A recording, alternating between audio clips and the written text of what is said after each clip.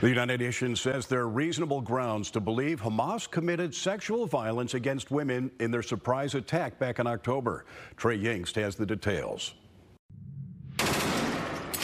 As the fighting grinds on in Gaza, the UN is putting sexual violence in the spotlight, releasing a new report detailing evidence that Hamas committed rape, torture, and other war crimes during the October 7th attacks. There are also reports that it could be continuing, with some alleging widespread mistreatment of captives still being held by the militants. Inhuman and degrading treatment has been committed against captives.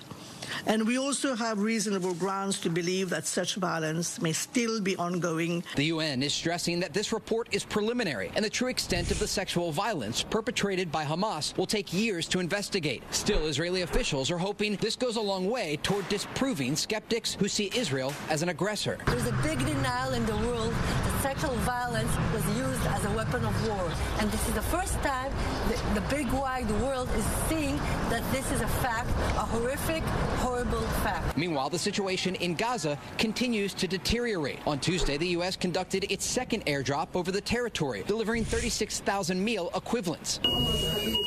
But it's not enough, and diplomats say only a new ceasefire deal can guarantee enough aid gets in to avoid mass starvation. A deal is on the table, a deal that would bring the hostages home and that would alleviate the terrible suffering of the Palestinian people. Hamas should accept it immediately. Those ceasefire talks are ongoing, but a senior Hamas official told Fox News Tuesday there's still a long way to go before an agreement is reached. In Tel Aviv, Trey Yingst, Fox 32, Chicago.